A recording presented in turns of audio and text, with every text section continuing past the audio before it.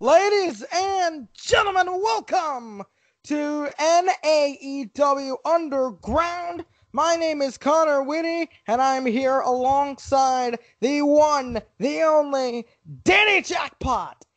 Everyday, it's Danny.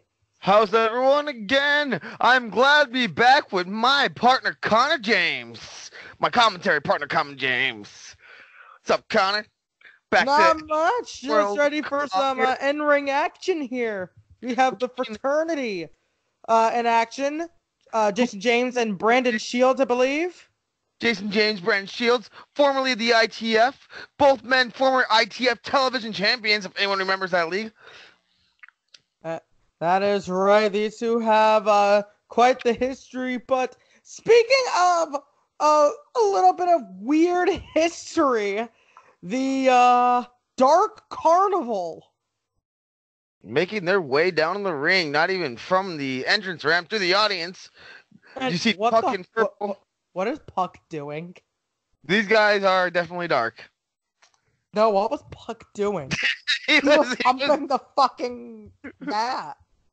he was doing something to the ring there as Connor James shocked by the Dark Carnival's actions here on NAEW Underground 1. This match the first of 4 matches in the NAEW United States Tag Team Title Tournament. That is Sorry. right. And Jason James and Bonkers starting us off. Bonkers is bonkers. Yeah, obviously. I mean, he lives up to the name. He does. He He got really eliminated lives up to the name. last week. Oh, that Battle Railroad, an upstart. He really lives up to the name of Bonkers. Brandon Shields making his first NAEW appearance, by the way, everyone.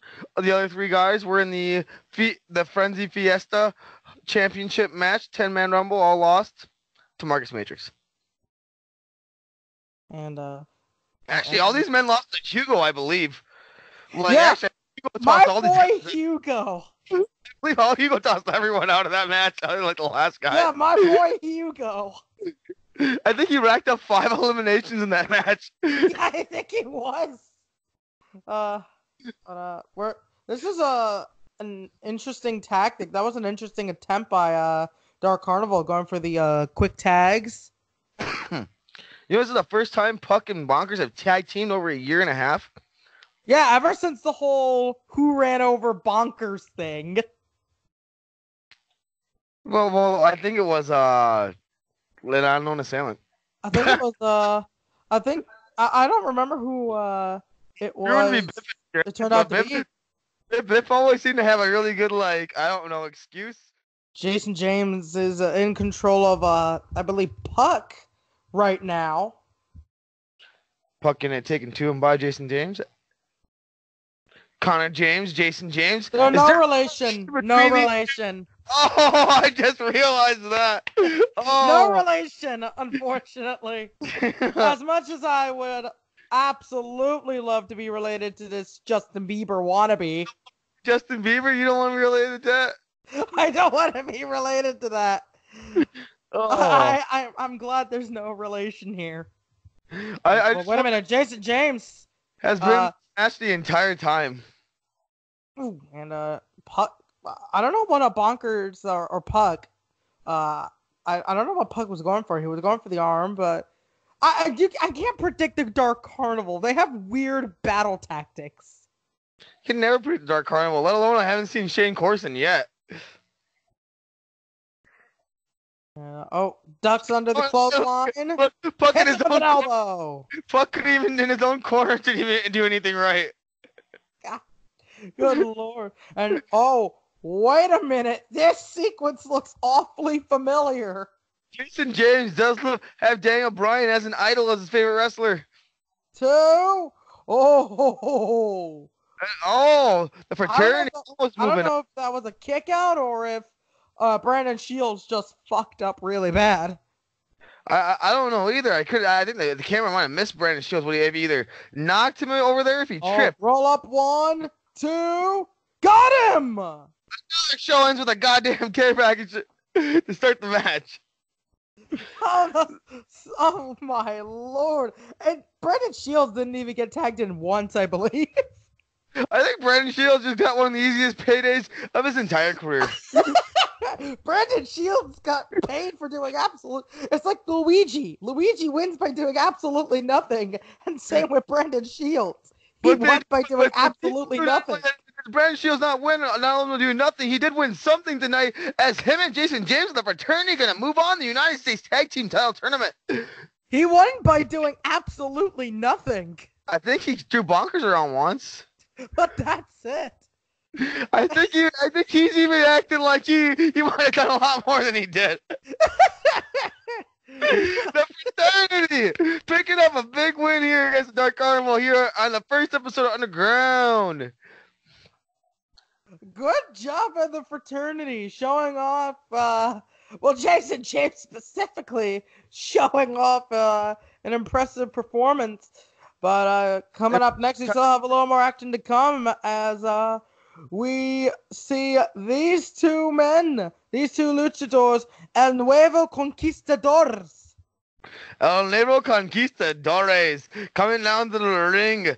This reminds me a lot of a former tag team that I've seen. They used to compete in the WWE, but I'm not going to really bring them up right now because it looks like they're completely ripping off their act.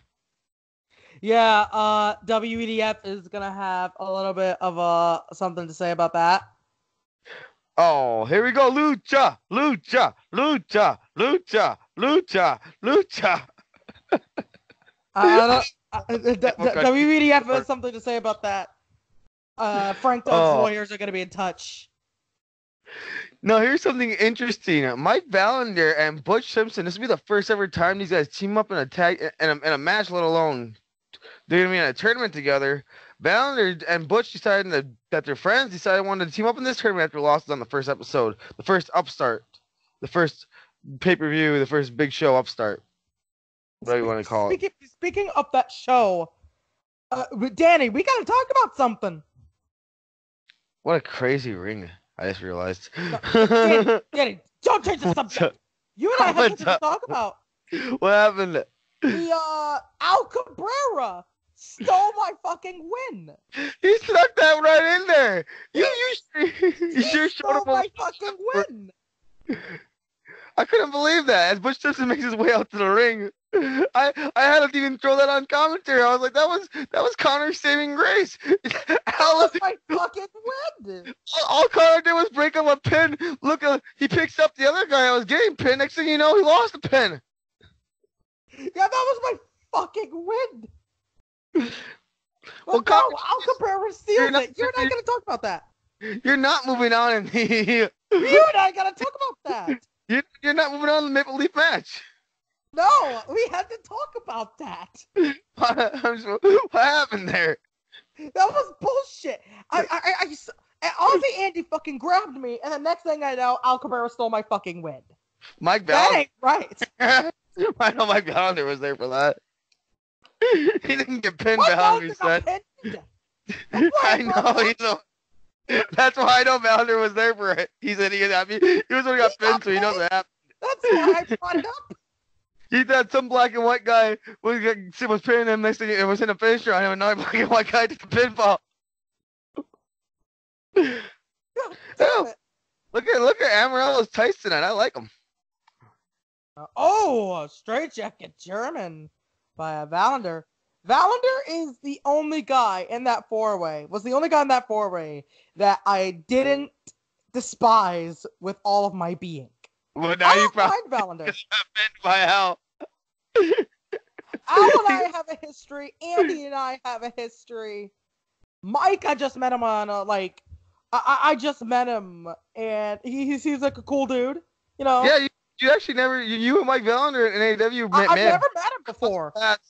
You never crossed paths when you were on West, when you were on East. As Movado totally Butch Simpson. No way. It's not going to end this quickly, is it? It's not going to end this quickly, is it? No. Only a little too soon in the match. It was only a dose. You know, look at that ring that they're competing in, all the ring rope colors. You see, you notice what those rope colors were? What? Looks like a south, a north, and east, and a west. But, anyways, back to the match. A neck breaker. I don't know what that's in reference to. NAEW south, north, east, and west. Orange, purple, green, and blue. I don't know what that's in reference to specifically. You don't know what the specific the reference to NAEW north, east, west, and south. Oh, stomping on the rib cage there. The ribs are like, if you do damage to the ribs like that, it'll make it hard to breathe. Let It's gonna alone be hard jump to up breathe that if you rope would doing damage those the air supply. You don't know those big impact moves. Also, it takes a lot of energy and a lot of momentum to even pull off some of those, like tilt the world power bombs and stuff like that. Sunset power bombs. Butch Simpson is an interesting dude because he's this is, I believe, his second tag match in CAW recently. He's also been in a tag team with Ace Justice in a couple of leagues. Even New-NAW, those two have united. But I don't know if Ace Justice couldn't be called or if he was unavailable. But either way, Butch Simpson had the backup in Mike Valander to fall back on. Well, Butch Simpson has a couple of friends.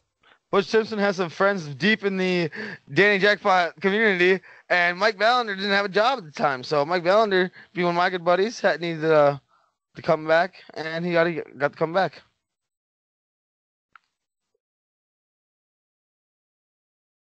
What is he doing? What is he doing? He's just happening in this match? He is out luching the Nuevo Conquistadors by outsmarting them. What is happening? That's like a Scooby-Doo chase scene. I like the new Mike Valander. He's a little funner. Mike Valander seems completely lost as to where he's going. This is Mike Valander's first tag match I think I've seen him compete in a while. This is his first match I've seen him compete in a long time. You think it's a little rusty? Ring rust exists as Movado nailed one. A heck of a Hurricane Rana there on Butch Simpson. Hurricane Rana. Very impressive Hurricane Rana. Very lucha in his lucha things. Very good lucha things. Very good lucha things. A lot of lucha things. Oh. Valander, now stepping on Amarillo. Stomping on the ribs. Valander's actually working a pretty smart game plan here. And uppercut. Yeah, what do you do that? What is that when you spin around like that? It's called twirling around hitting a motherfucker in the jaw. A roaring uppercut. It's a roaring uppercut by Mike Valander. That's what it was. Anyone got a problem with that? No, it's rolling around and hitting a motherfucker in the jaw. That's what it is. A rolling uppercut too. Yeah, that's what would be a proper name for it, though. That is what it's called. And uppercut to the jaw again. The uppercut Lots expert. of uppercuts. You think it was Cesaro up on this bitch? Valander, what's that? Oh, what's that uppercut? The uppercuts. This dude has a strength to his uppercuts. Once Valander got in there with some smaller guys, he was able to show some dominance off of Mike Valander, and Butch Simpson pick up a huge win. Yeah, after facing Mike Valander, he's a tough cookie. He's not exactly, the easiest guy I've ever faced. Well, Mike Valander's going to move on to the semifinals to the semifinals of the United States Tag Team Tournament. Now, so unless he gets something, the United States Tag Team Title Tournament. Unlike Al, he shouldn't get anything for his but he's moving on to the Canadian Championship. Look at these guys! Look at the new tag team here in NAEW. Connor, it was a pleasure doing commentary with you again. It's been a pleasure doing commentary with you too, Danny. Oh, this is gonna happen more often, I feel like. Good night from NAEW. God damn, a hip toss! Oh my god.